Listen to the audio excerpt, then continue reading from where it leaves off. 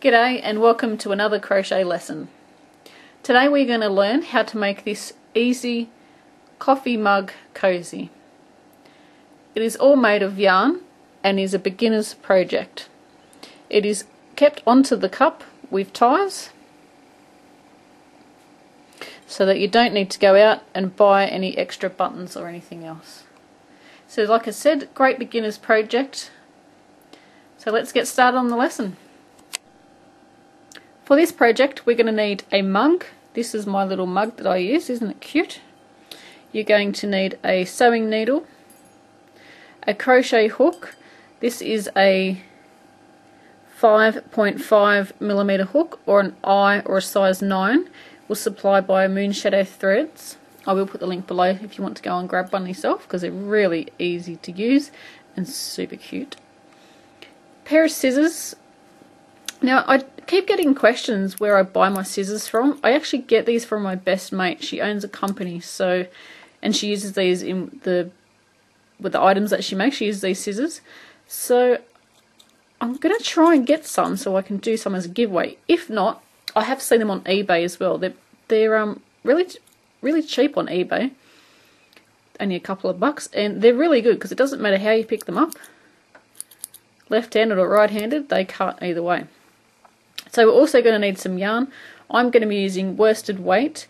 You can also use, well, you can really use whatever yarn you like for this project because gauge isn't a problem with this project.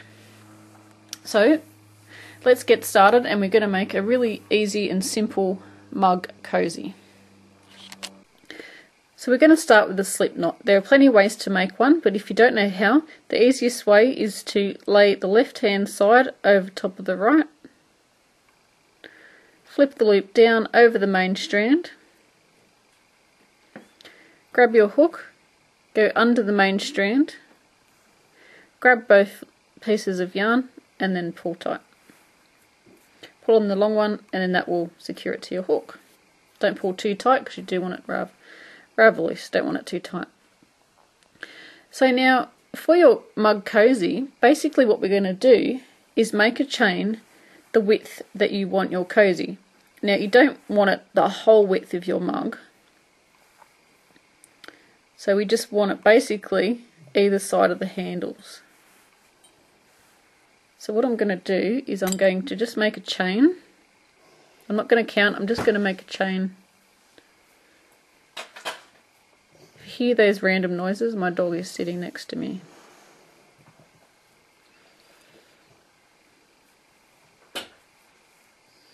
Hopefully you won't make too many. So that's the start of my chain. I'm just laying it next to the cup. I think I might add 2 more.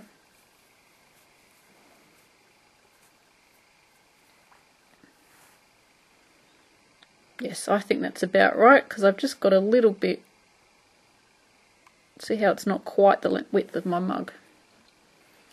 Now you can pick many stitches for this.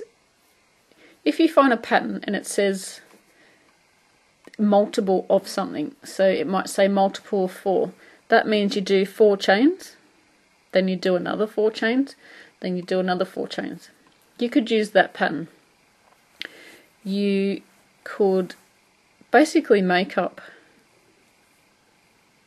anything that will fit into the multiples. So this one I haven't got multiples, I've just made a chain. I'm just going to use a basic half double crochet for this one. This is going to be basically your beginner coffee mug cozy. So we want to go into the second chain from the hook. The one on our hook is number 1. We don't count the one on our hook. Number 1 is here and number 2 is there. We're going to yarn over, go into the stitch, yarn over, pull up a loop, yarn over and pull through all 3 loops that are on our hook.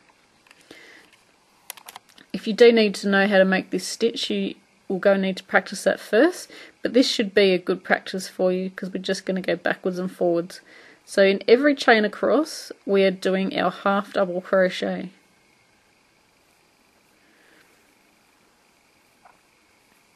So it's yarning over, going into the stitch, yarning over, pull up a loop, yarning over, pull through all 3.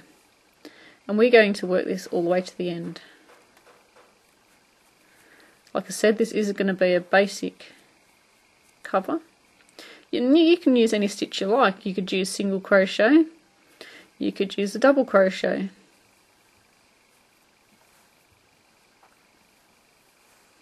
If you're using the single crochet, when we went into the second chain from the hook, we're going to do that exact same thing. If you're using a double crochet stitch, you'd go into the 3rd chain from the hook.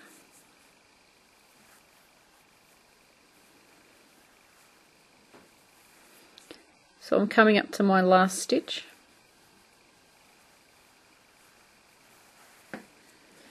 And there we go, we've got the width of our mug cozy. So let's just make sure. It may have shrunk just a little bit. It has very slightly shrunk, but that's fine. I'm not that worried. So what we're going to do now is chain 2 and turn our work around. So we're spinning it around, we're looking at the back of our work. Now normally you would go into the 2nd stitch and this chain 2 would count as your first stitch. So we yarn over. Because our chain 2 is our first stitch, we're going to work into the next one, because that's the first one. Here's the second one. We're going to work into the next one.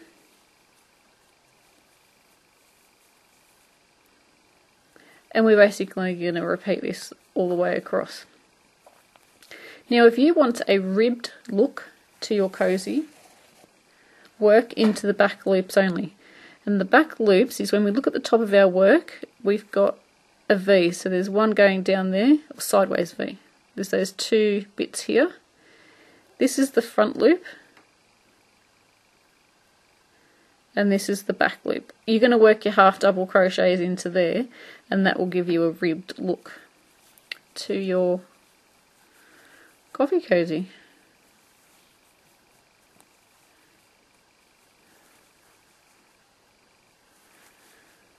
Now I've seen hundreds and hundreds of different designs for these things. This is just your basic one. So we need to work into the last stitch. See how it comes down and there's a little bump? That is our last stitch. And what we're going to do is going to work into the end there. And then work our half double crochet. We're going to chain 2 and turn our work around. Now if you turn your work around then do your chain 2, it is exactly the same. You just work it in a different order. It doesn't make any difference to your project. So that chain 2 counts as our first stitch, and that's our first stitch there.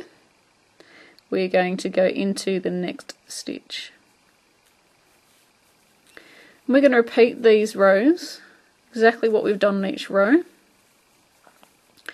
until we have our little piece here long enough. And I will show you in the next clip how long you need it to be. Now of course everybody's got different size mugs, so yours may be a different size to mine, but it's basically worked on the same principle. So coming up to the end of the row, make sure I show you that properly, that's the chain 2 from the previous row. We need to work into that chain 2. So see how there's no stitch in the top here? We've one there but there's none here. So we're going to yarn over, go into the top of the stitch, go through the chains. You want to make sure you get 2 loops on your hook. There we go. See how we've got 2 loops there? And then work our half double crochet. So we're going to do this until the project is big enough. Now just a quick little note, if you've noticed these holes forming at the end, it's because our chain stitch is not as big or as wide as our half double crochet, but don't panic, these can be part of the feature of our coffee cozy. But if you don't like these holes, because if you're making say a blanket with this method, it's going to look pretty funny. This is what you can do. So chain 2, and then work a half double crochet into that first stitch. And what we're doing is we're going to ignore the chain 2. So when we come along, working our half double crochet, see how the gap has closed up? But when you come back, you're only going to work into the half double crochet, you're not going to work into the chain 2. So I'm going to quickly zip across. So the holes don't worry me on this project because I'm actually going to use those as part of the feature.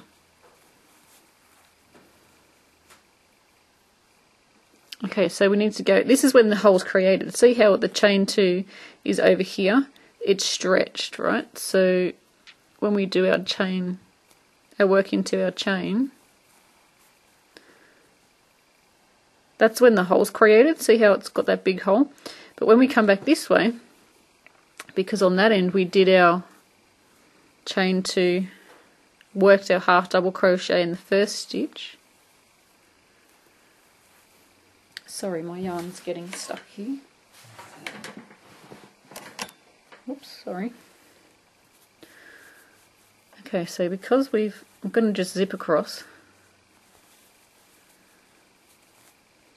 I know I said in the next stitch you'd see how long I'd made it, but in the next clip, but I just thought I'd show you this bit too. So see in this one, this is our chain 2, and that half double crochet worked into the same stitch as the first one. What we're going to do is we're going to work into just the top of the stitch, which is here, not down on the side bit there, it's there. So you're going to work into there,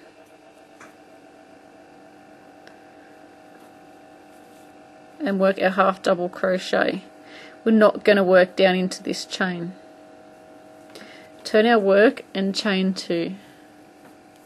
Then you work the same stitch as the chain 2. And as you'll see, there's your hole here, but up here there's no holes. So that's another method. But you always ignore the chain 2, because if you work that chain 2 stitches as well, you're going to be increasing and your project's going to get wider. So don't work the chain 2, just the last half double crochet. So I've got mine finished. Mine's probably about 1, 2, 3, 6, 7 inches long, which is about what, 25 centimeters roughly. That's without measuring it. So grab your cup and just measure it around like that. So if you're making it for a specific cup that you know you always use at work or home or something like that, you can make it to fit. But because this pattern is going to be adjustable, we can pretty much use on any cup as long as the cup isn't a lot smaller than that one. So we're going to finish off. What we're going to do is we're just going to cut, leave a little loop, cut the yarn. More thumbs. Then we are going to just fasten off. I just put the tail through the loop and then pull tight. Grabbing our yarn needle, we are going to thread that one. And then we're just going to hide our ends. Now I just like to work down through the bottom of the stitches. However you do it is going to be good, as long as you're weaving it in and out of the stitches so that it hides our yarn tails. And I like to weave in about 2 inches at least. If you don't weave in your ends, they are going to come out, they are going to unravel,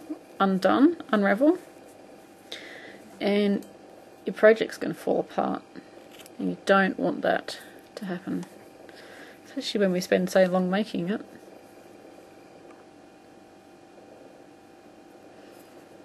So doing the both the tails, just weaving in and out of the stitches.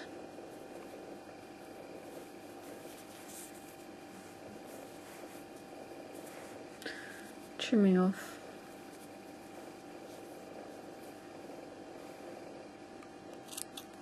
I've got two pairs of these, and I think these are the blunt ones. They look exactly the same, so it's hard to tell. So now we're going to get our, I'm going to use a contrast colour just so you can see it easier in the video. This is actually 8 ply, so this that we just used here was worsted weight. Now there's a difference in the thickness. So this is worsted weight, and that's the 8 ply we get here in Australia. So there is a bit of a difference in the thickness, and especially when you're making projects that need to fit properly, it can have quite a big effect on the overall size of your project. Now, because I've dropped down thickness in my yarn, I'm just going to drop down a smaller hook size. This is a 4mm. So make your slip knot however you make it. And then we're just going to make a chain, and this chain is going to thread through the holes that were created by our big gaps that were left. But I said it didn't matter because it's now going to be part of the project. So we're basically making a chain. I'm not doing mine very tight, just chaining along. And I'm going to keep going until it's long enough to thread through here and then have some extras on the end. So I'm just going to thread. This is the end where we started. I'm just going to thread this through the holes. I haven't cut off my yarn yet because I don't know how long I need to make it. Because we want enough when we've threaded it through so that we can tie it in a little bow.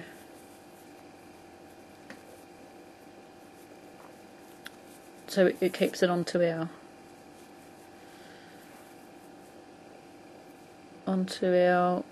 mug. So I know I've got that one end coming out the front, one end at the back, but that's okay, I'm going to thread that through there. This is just to see how big it is.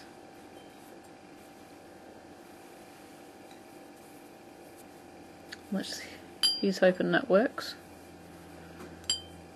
Just need to make that even.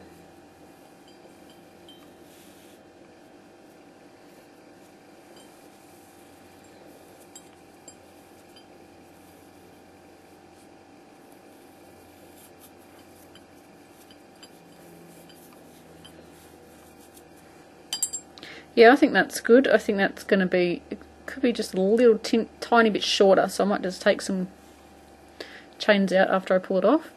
And then we're going to repeat it for the other side. So just undo that. I'm just going to take out that many chains. So this one is going to be custom to your mug. So that we're just making our chain, threading it through. So now we want to make a chain the same length. I'm going to cut my yarn off there and just pull through. So I'm going to make one identical for the other side. So when we've finished our chains, what we're going to do is just thread the little end piece, and we're going to sew it so the end's in. So basically what I do is I just thread the needle in and out of the chain. Now you could have also used, you could have made your chain and then single crocheted back across for a thicker tie. That would work too. And then grab the beginning of your chain and pull it through. There we go. Done. Grab your cup. Adjust your camera. Oh wait, that's all I have to do. You don't have to do that. And then give it a test drive.